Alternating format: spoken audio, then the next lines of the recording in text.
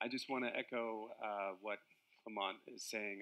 As a vascular surgeon in the academic setting, we train residents, medical students, fellows, and I experience this every day, but I'm on the teaching end. I'm supposed to guide these students through invasive procedures every day.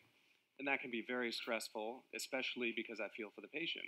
I don't want, I hate complications, and it's not good for the patient at all.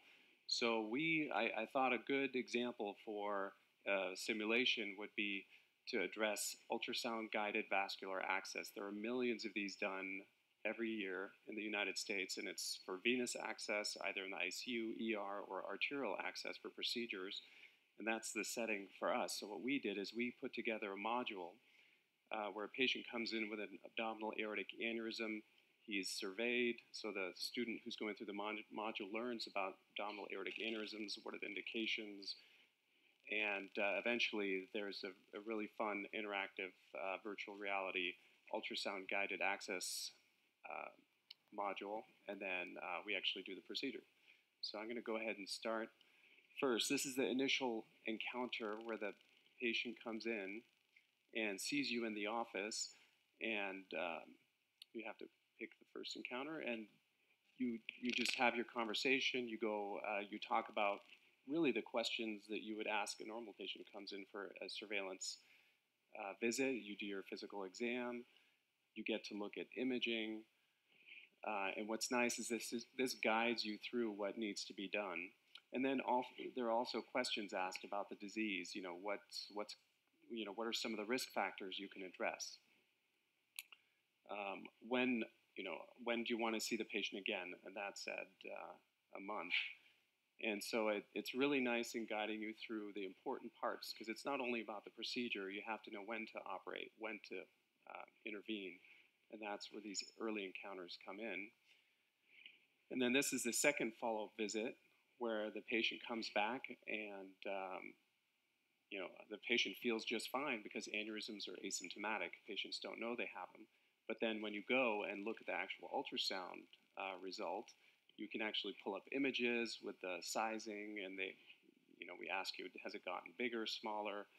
And it looks like the aneurysm has grown, and it's surpassed the indication for treatment.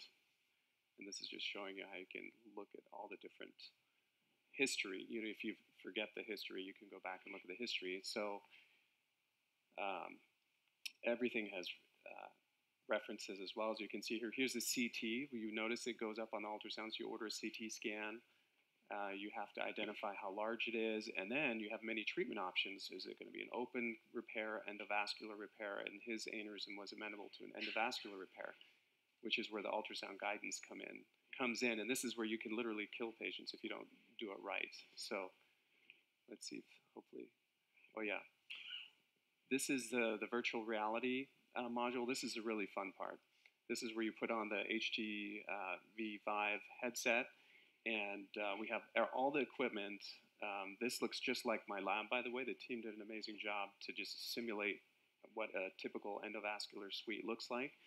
And you can see that you're asked to, or you're guided through getting the right equipment. And the most amazing part, these handheld devices are millimeter, they have amazing tolerance, in terms of sensitivity. And so it's almost like a video game in terms of keeping the ultrasound in the right plane and getting the needle in the vessel and getting appropriate wire access. So I see a lot of great potential here, because there are many, you may not, if you can learn the techniques to help prevent complications, then you'll have fewer complications. And so these simulations are incredibly valuable, in my opinion. So the last module is where the patient comes in or you see the patient after the operation, and you see him in the hospital, and you ask them how they're doing. You do your exam.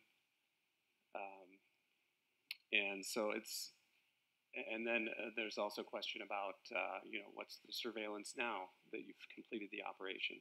So I think there's tremendous opportunity in simulations such as this to help minimize complications. And now with ultrasound-guided access, this should be a never event when you have a retroperitoneal hematoma, pneumothorax, things like that. These are things that are very